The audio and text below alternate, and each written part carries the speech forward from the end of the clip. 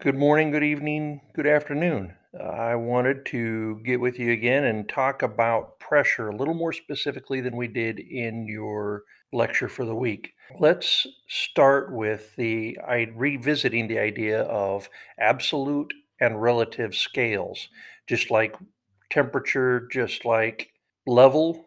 We can even have a level in a reactor that's a relative scale instead of an absolute scale. We have relative and absolute pressure scales. When we talk about absolute pressure, that means any pressure at or above absolute zero. And there is no negative from an absolute scale. So where you see here, this says perfect vacuum. This is the lowest pressure possible. The equivalent on your temperature scales, of course, would be the Kelvin and the Rankine, where 0 degrees Kelvin or 0 degrees Rankine are the absolute lowest possible, and there are no negative numbers from there.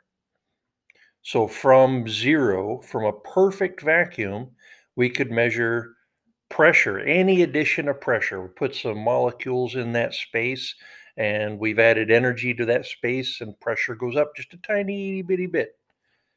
We are now above 0 inches of mercury absolute, or above 0 millimeters of mercury absolute, or above 0 pounds per square inch absolute, or above 0 kilopascals absolute.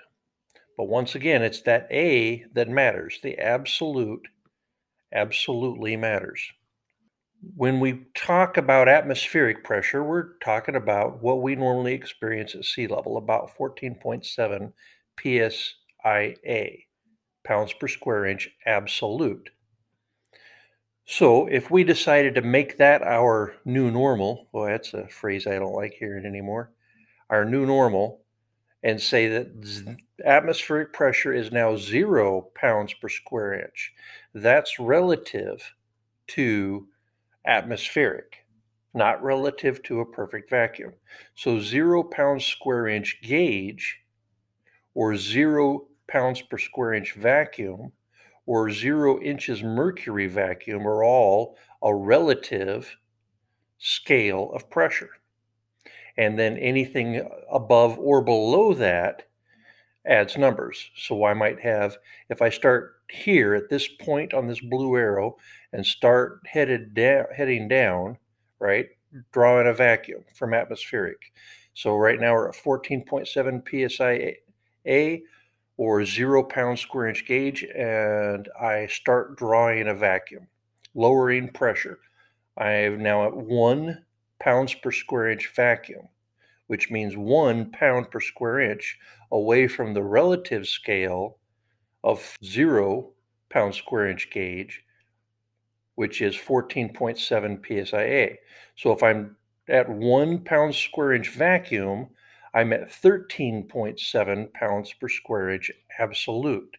Now you can see on this sheet, there's the thumb rule, 0.49, 1 pounds per square inch is equal to 1 inch of mercury.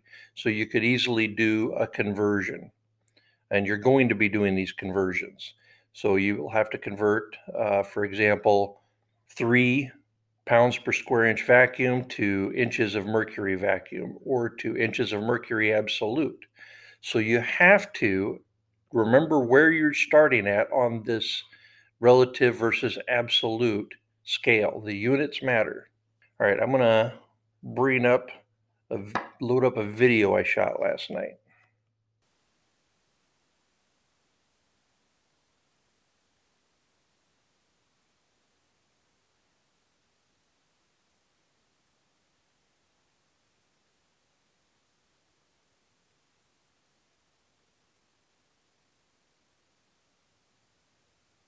All right, here you can see two readouts on this Yokogawa display. The top one is our main steam supply header pressure, and the bottom one is condenser back pressure. What condenser back pressure is the amount of pressure in inches mercury absolute above absolute zero, which is why it's inches of mercury absolute. If you look to the little top right of the 2.88, you can see the inches mercury absolute. So this isn't in reference to, this isn't measuring from atmospheric pressure, right? Atmospheric pressure is a relative zero. This is measuring from an absolute zero. So now let's look at the relative scale. So atmospheric pressure is the same as 14.7 pounds per square inch absolute, or 0 pounds per square inch gauge, because that's the reference zero. It's also 29.92 inches of mercury absolute, which means 29.92 inches of mercury above an absolute zero. But because it's the relative scale, the atmospheric pressure is also 0 inches of mercury. Now, the idea between 0 inches of mercury and 0 inches of mercury absolute is one of the things that tends to mess students up. Also, 0 inches of mercury vacuum. So recognizing that when we say vacuum, we mean less than atmospheric pressure. And so it's some amount of inches of mercury below atmospheric pressure and not above the absolute zero. Okay, so let's look at the 2.89 inches of mercury absolute. Remember, that's an absolute pressure, so it starts on the bottom and not from atmospheric pressure. To equate inches of mercury absolute to atmospheric pressure, that would be 29.92 inches of mercury absolute. But we're talking about a vacuum or back pressure. So if we were going down from 29.92 inches of mercury absolute and talking about vacuum, we would have some amount of vacuum below the relative scale. But our meter indicates the amount of pressure above zero. So 2.88 inches of back pressure.